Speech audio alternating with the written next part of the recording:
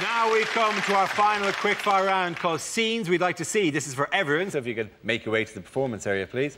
I caught ideas for scenarios we'd love to see, and the performers come in with their suggestions. OK, here we go. The first subject is unlikely lines from a thriller. Michael, Peter, David, Vladimir, I think we may have a spy in the organisation. Give me the pentagon, then the triangle, and then the square.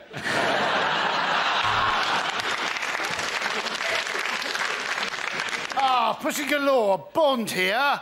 I've been told by my doctor that I need to contact all previous partners. The owner of this motel dresses up as his mother and stabs people. But the guidebook says it's still better than the Ibis. I want you to go to Warsaw, meet a man called Borislav. You'll then ask him why he didn't fix my plumbing before he left for home. Miss Scarlett looked at him through the window. He had one massive testicle like a space hopper. That was why they called him Professor Plum.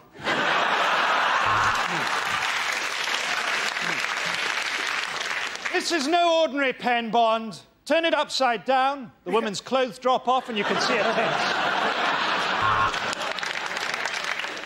Red or green, which do I cut? Come on, they're only peppers. How long is this salad going to take?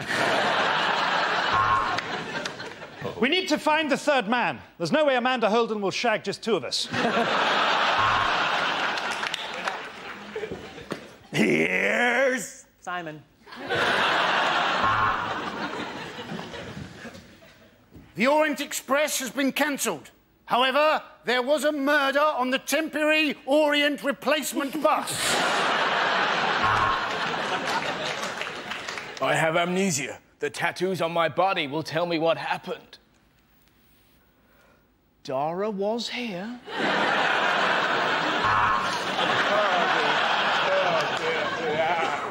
I'd been a serial killer for 4 years, but they'd never given me a nickname. Then, you bite one guy in the ass, and suddenly you're the butt muncher. Ah, the butt muncher's got me! The butt muncher's got me! OK, the next topic is bad things to say at a wedding.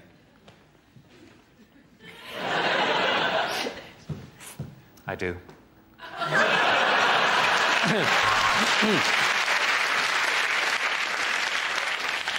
Don't worry, the vows are simple. Just repeat after me. Eeny, meeny, macaracka, rare, ride, dominacca, chicka-bocka, lollipopper, rom-pom, push. And we will now sing hymn number 225. My milkshake brings all the boys to the yard. When John went down on one knee, I wish I'd known that he was having a stroke.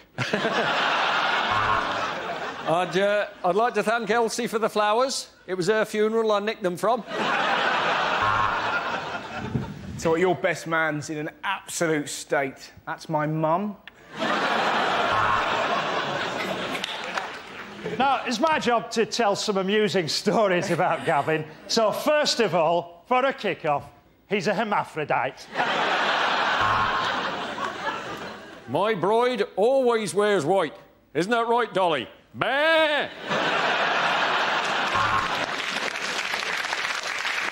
Now, Carol's family have always had their doubts about me. So, first of all, let me explain why I'm naked.